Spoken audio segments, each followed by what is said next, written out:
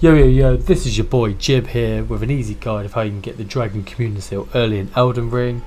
Hope this guide is useful to you and does help you become the true Elden Lord that you are destined to be. So further ado, let's jump right in.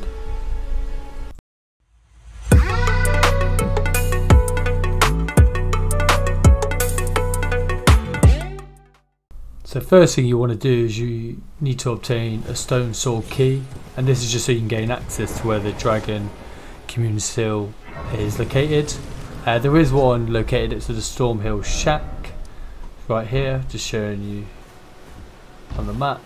Then you just want to jump up here and get the key.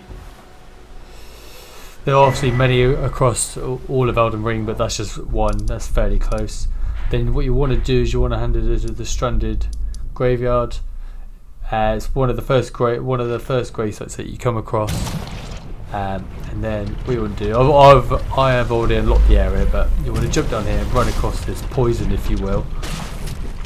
And then there will be like a wheeled machine that, if it does hit you, it will instantly kill you. So you want to plan your timings strategically and then go. So kind of as it goes furthest away, that's when you kind of want to run.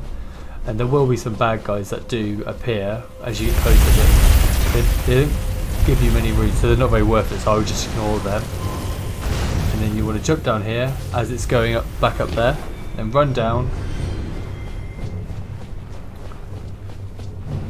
And hopefully if you time this perfectly, you should be able to make it the first time. And then yeah, there's obviously a bad guy here.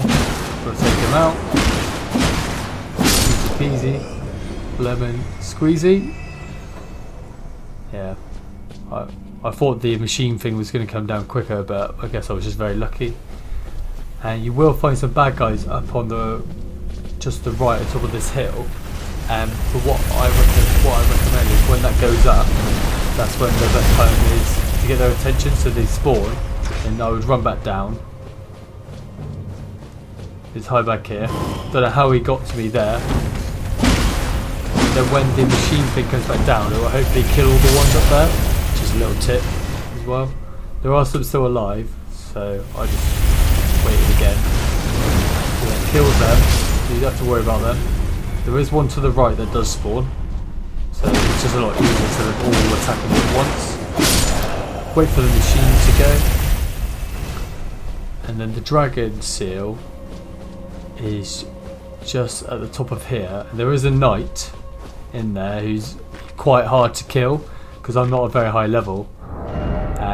Just see what I had some poison darts, see if I can do some more damage. He's quite tough to kill, so what I would recommend is trying to get as much damage as you can straight away, and then when he jumps towards you, try and use the machine thing to run him over. Because I was struggling a bit, I was kind of panicking. But we were trying to get him out there, then the thing could kill him. And then when he dies, he will drop the Dragon Communion Seal. And that's how you obtain the Dragon Communion Seal. Hope you liked the video, very quick and easy guide for you. If you like what you see, don't forget to like and subscribe for more guides that will be coming up shortly. Well, thank you and peace.